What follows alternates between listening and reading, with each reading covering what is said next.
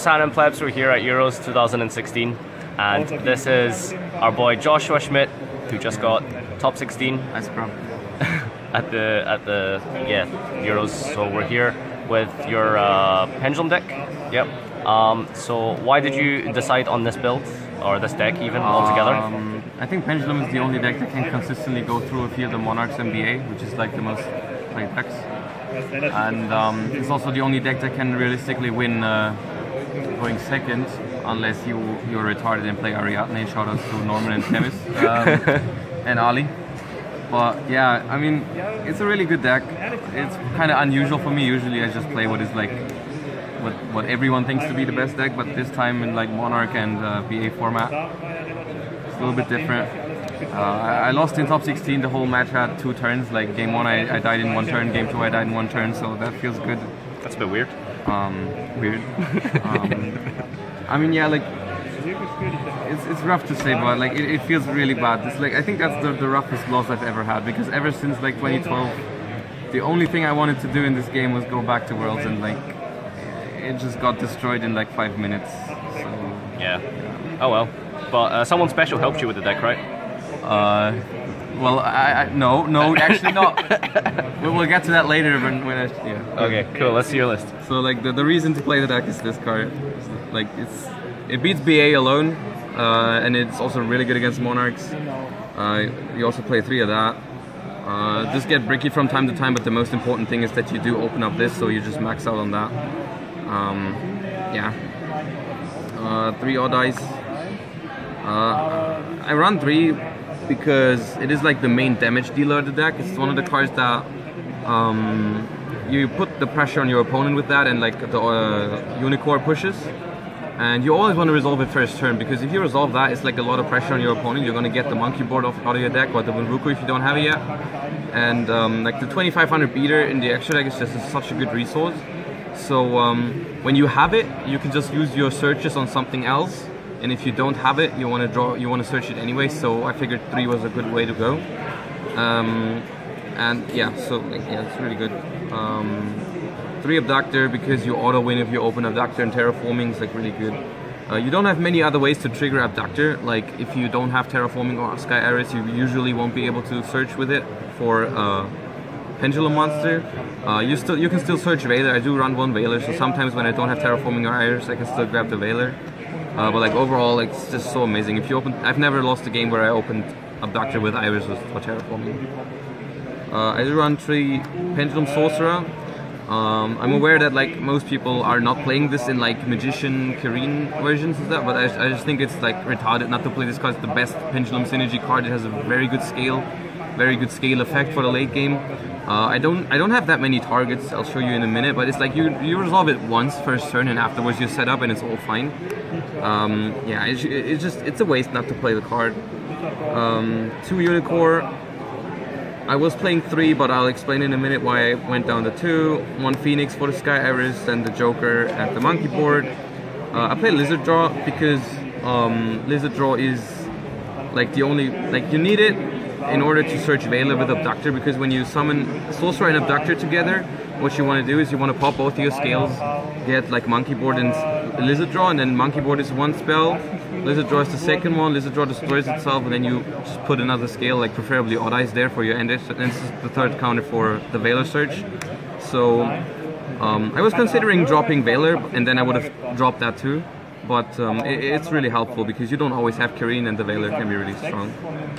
2 Eccentric, like I love the card. I would have loved to play 3, but it does conflict with all your other high scales. Like you're going first, you draw Eccentric and this, one of them is basically useless. It doesn't let you summon Odd Eyes, it doesn't let you summon Apex. So yeah, 2 was just fine because you can Odd Eye search it. Like you Odd Eye search it a lot when you're already set up. Then I decided to play this little engine, just because I was like stuck with the deck at a point where I really liked it, and I was pretty sure it was the best deck, but it only had like 38 cards, 37 cards that I liked, and I just couldn't find something that was good for consistency. Like the only way I lost games was if I just bricked, basically. That was like the only, even though it was a very little amount of games where I bricked, like I wanted to have more pendulums. And so I was like, okay, how about if I find more high scales? And there's no other good high scale in the game, 8 scale specifically, next to Unicore, than this. And so I went down on 2 Unicores and added these. And when you play 2 of these, it's a waste not to play these, simply because this is like, it works with every Performer pile is a free plus, and this is also like decent. And because you play Sorcerer in this deck, which usually you don't in other Magician builds, whenever you don't use your normal summon, you just summon Sorcerer, and then you still have the Joker for normal summon. So whenever you draw one, you just get the second one, or you auto search this thing when you draw one of these. So like they're really good, and this is actually a good 8 scale to pop with Sorcerer. While if you pop Unicorn, it doesn't do anything. It's only level 1, so they were really good throughout the tournament. Like I would play these again definitely. Also not playing Pendulum Call, that kind of shit. So yeah, the Veiler. It's a good card this format, but you don't want to play multiples just because it's nothing you like want to draw. You wouldn't play it if it wasn't for Abductor, but Abductor plus Sorcerer does come up quite a bit. 1 Apex, shoutouts to Glasgow Yu-Gi-Oh! Still one of random Apex. No, like like everyone was telling me play 2 or 3 of this, otherwise it doesn't make any sense. And I kind of agreed on it. I was like, if you want to play the card, you want to open it and stuff. And I felt like I could cut it. I actually felt like it was not necessary for the deck to work, and it's not. Like if you don't draw it, it doesn't matter. So I cut it for testing, and I was stuck on 39 cards. I had 39 cards, these right here, which I was really happy with. And I was like, what can I play? So I thought, is there anything for consistency? Is there anything else I can play? And I just couldn't think of anything. There was nothing I liked.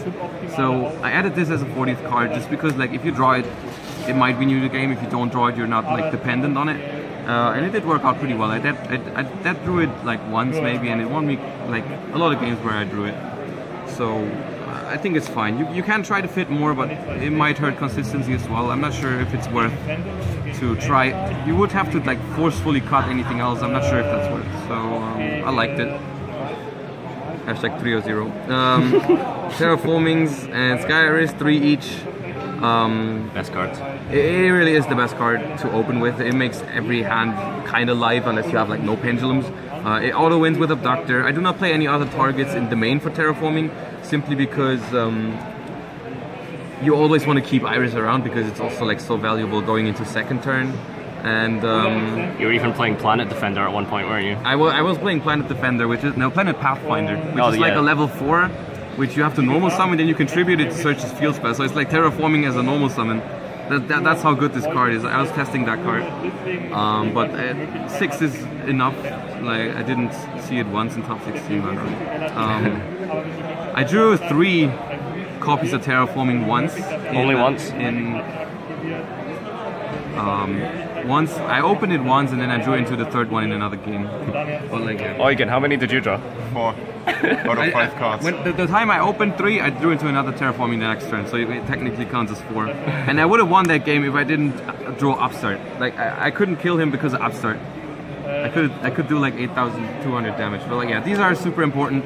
I don't think you need a second one because you don't want to overwrite your Iris anyways. Like Village and Necro Valley are good cards this format against certain decks, but you don't know what you're playing game 1, so it's not you never know if it's worth to terraforming into one of these and just get rid of the Iris, because you risk losing the game if they just get rid of your scales, you know, stuff like that. And drawing multiples of these is not that bad because you play Sorcerer in this deck, so like you draw 2, you just go set terraforming and pop it with Sorcerer, it's fine. I decided to main deck 2 MST simply because the trend was going heavily towards Domain Monarchs, and BAPK was like suddenly out of nowhere everyone was maining at least 2 Fragrance and at least 2 Strikes, and like Eccentric doesn't do anything against Fragrance, and it's kind of vulnerable against Kuraz, against Monarchs and stuff, and it's just like an overall good card. It's good against Pendulum, it's good against Domain Monarchs, it's good against BA because everyone's playing traps in that now. Because it is better to play traps in Burning Abyss, so yeah, I was expecting that. It's good against Demai, it's good against Cosmo. It sucks against XYZ Monarch. That's like the only matchup where it's like pretty bad unless you're lucky enough to hit like a crucial Domain or a Brilliant Fusion. But yeah, overall, and it combos with Abductor. I did that like twice where you open Abductor but no other spell.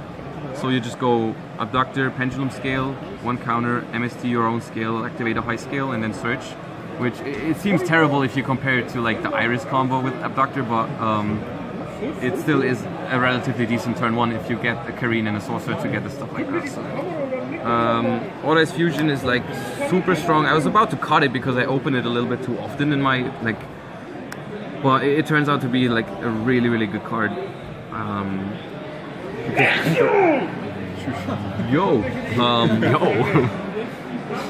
Yeah, it's like really good. I think I resolved it like from the actual deck like once or twice. I resolved it way more often just like searching it, like especially because this deck has Pendulum Sorcerer. It's like so easy to get like if you already have Scales and Sorcerer, you just go Iris and you pop and just grab this, and then you Pendulum Summon Sorcerer. You just grab Joker and Odd-Eyes Performer Pile and just normal summon Joker, and then use this to fuse the Joker or the Sorcerer into one from your hand. It's like, and Vortex is super good. So like, if you ever have like a combination of like Vortex together with like Apex, Kareen, or Veiler, or Dweller against certain matchups, it's like super solid.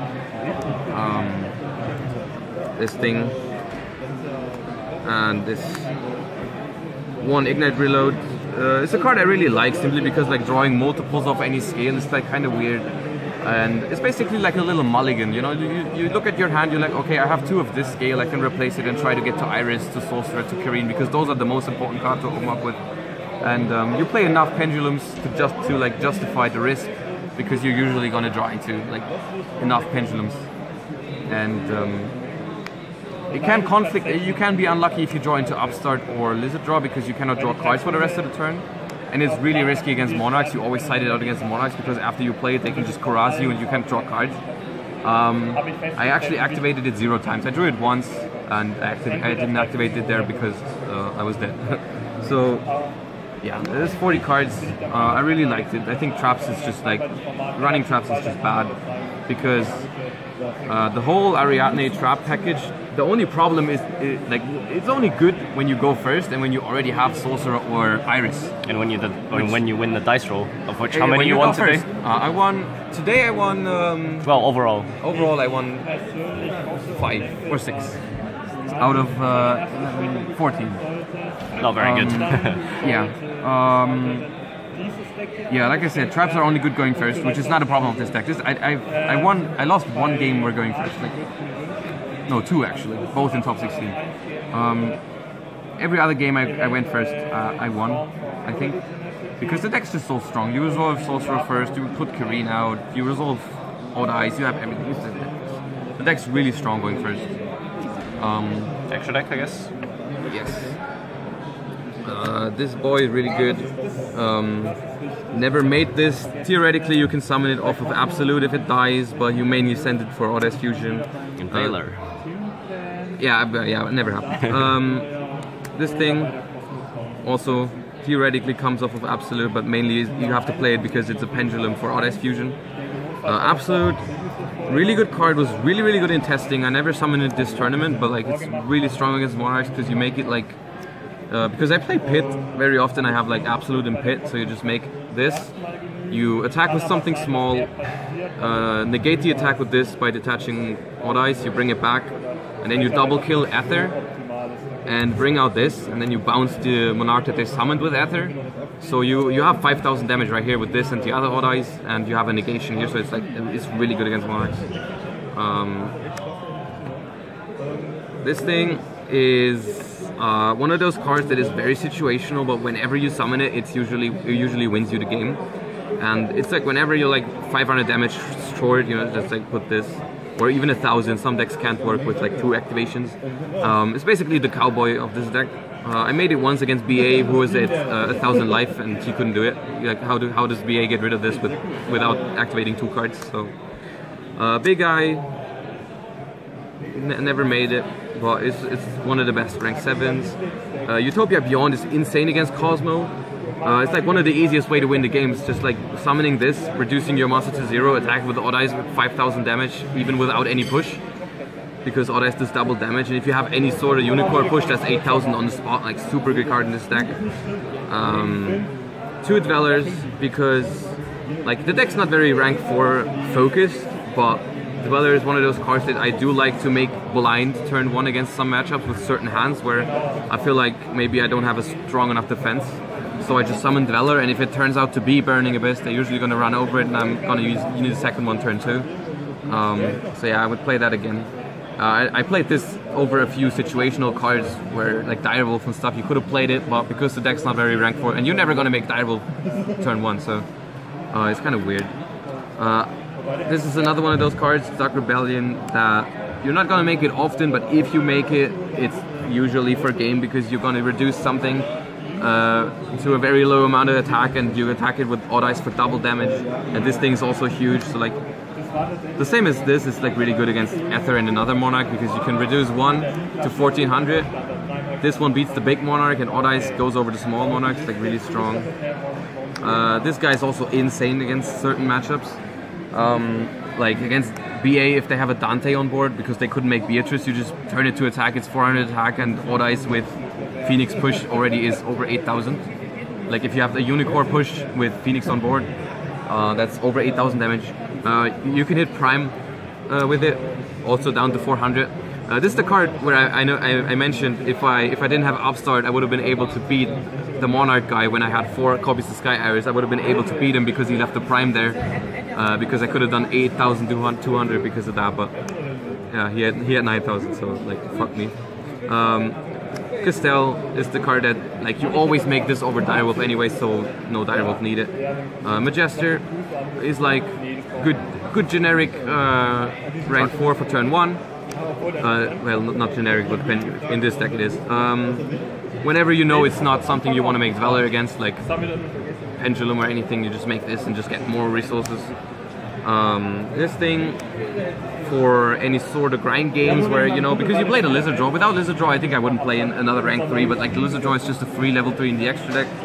And being able to pop like Sky Iris in main 2 in the mirrors is solid. Being able to force out strikes against any deck. I made it twice in like grindy games. It was decent. I was not gonna play it. I was gonna play Breaksword over it because Breaksword, you can make OTKs with Breaksword because like you Pendulum summon and you don't need Iris anymore for the turn, so you pop Iris into monster. But this turned out to be better, I think. And then 1 Totem Bird because we're playing 3 Bunbuku because Kirin is that important. So whenever you draw Bunbuku and you already have Kirin, because that does happen if you play 6 copies of it total, you just can't grab a second Bunbuku and make the Totem Bird, which is like decent in some matchups. I made it like twice. So yeah, actually it's pretty solid. I didn't miss anything either. The side deck is 3 Maxi. BA is already a really good matchup, but when you go second, the card is insane against BA. It's like you can take out whatever you want. Like this is always going to get you 1 or 2 cards, so it's actually good for consistency, which is why I really like it. It gets you to your MSTs and stuff because you can only play so many MSTs without clogging. Shoutouts to Yaksha. Shoutouts to Yaksha. We're gonna play Yaksha, yeah. 2 Ghost Ogre. I should have played 3, I think. It's insane. Like, people underestimated, I think, how big Pendulum was gonna be because I played 4 or 5 Pendulums total. And like this card is absolutely nuts against everything that relies on Sky Iris. Abductor, Monkey Board, stuff like that. Like, really, really good card. I was playing 3, but I cut 1 for another card, which is also good against Pendulum, but like, yeah. 2 Kaiko is amazing against Monarchs. It's like one of those cards that whenever you draw it with a decent hand, it just makes the game so much easier because it eliminates Stormforth, Prime, and Ether, which is like everything you need to worry about. You're not going to be hardcore and play 3, in my opinion, because it is not good with every hand. Sometimes you need to normal summon your Bunbuku, sometimes you need to normal summon your Joker, and sometimes they use Ether before you Pendulum summon because they want to pop like your scales or something, I don't know. It's a really good card though. Like, I don't think there's a reason to play 3 because you don't need to necessarily open it. Like, whenever you draw it and you have scales, you're just gonna win. Denko, 2 Denkos, mainly for all demise decks. I'm not siding it against Burning Abyss because they have Farfa. I think it's not worth. But like, it's really good against every sort of demise deck because it eliminates Strike. It doesn't eliminate Fragrance, which is a huge deal, which is why I didn't play 3. It's not as auto-win if you have to rely on them not having Fragrance. So yeah, here's the card that I played instead of a 3rd Ghost Ogre. I played 2 Spell Sharing Arrows. which it was decent, but I think I should have played 3 of the Ghost Ogre and maybe one of this or a Pendulum Storm. Because like this is only really good going first, while this is really good going second, and going second is definitely more of an issue. I do side these also against Domain Monarch because they're just better than MST against Domain Monarch actually, because they kill Domain and they kill return and they deal damage, so they're definitely decent, but I would have preferred 3 of this and 1 of this for sure. 2 Twin Twisters is a card that I initially didn't like because like it is one of those cards that you side because you cannot play more than 3 MSTs. Like I would play 4, 5, 6 MSTs if I could because of fragrance, but you can't. So you played. I didn't like this because BA was one of those decks that typically it had 1 face down. It was that 1 fragrance that they were siding. You know, they're playing 3 fragrance and nothing else usually. But now that the trend for the deck is pretty much maining strikes and fragrance already and siding to 3 copies of each, and playing Fog Blades, you're typically gonna face 2 back row. Like I think the average might even be 2, considering that they can search Fog Blade a lot of the time.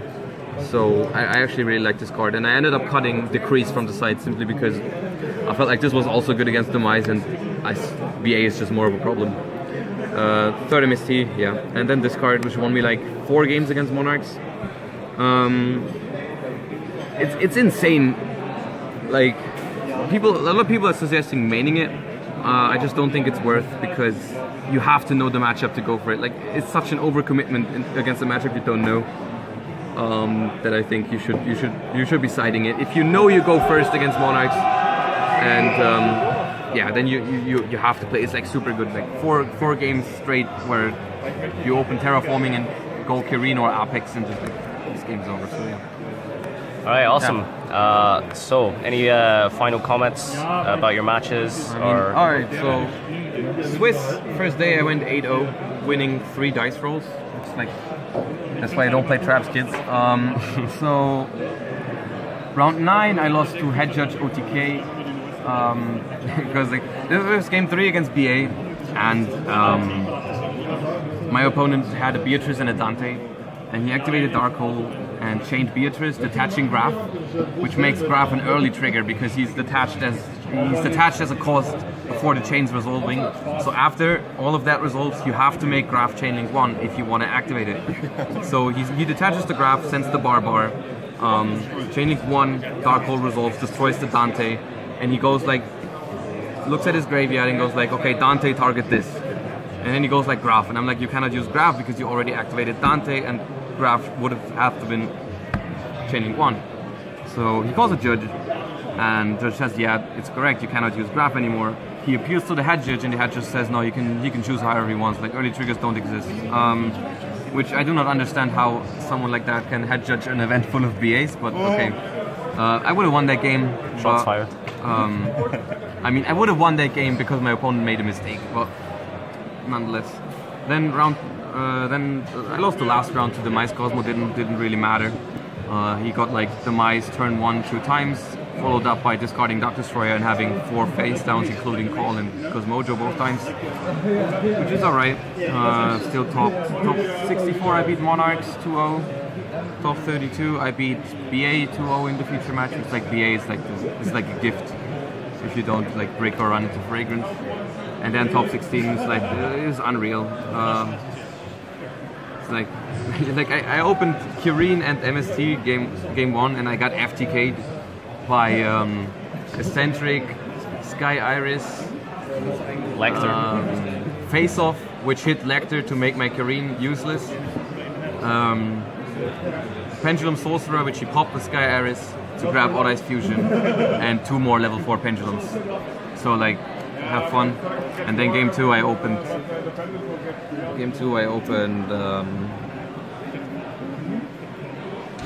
That's a good card. That's a good card. So game 2 I opened this. So I'm like, yo, nice. At least you got the unicorn. Yeah, twice. So I have a feeling that I die if I just set this, because They're cheering for the unicorn. So I feel like if I just set this, because he's playing so many level 4s in the Draco deck, if I just hit 2 level 4s, maybe he can still kill me. So I feel like I have to go for this. He Typhoons this, I play another one. He's like, oh, so lucky. I'm like, yeah. Yeah, I'm so lucky. So I go like this, and he goes eccentric. I'm like, of course. And I die. So must be nice, but yeah. All right, final shoutouts. Shoutouts to my team. Shoutouts to Lowly. He believed in me. I disappointed him. I'm sorry. Draw well popper wasn't enough. It was not enough. Yeah, I mean, we'll be back next year, I guess. Cool, awesome. Thank you for the profile.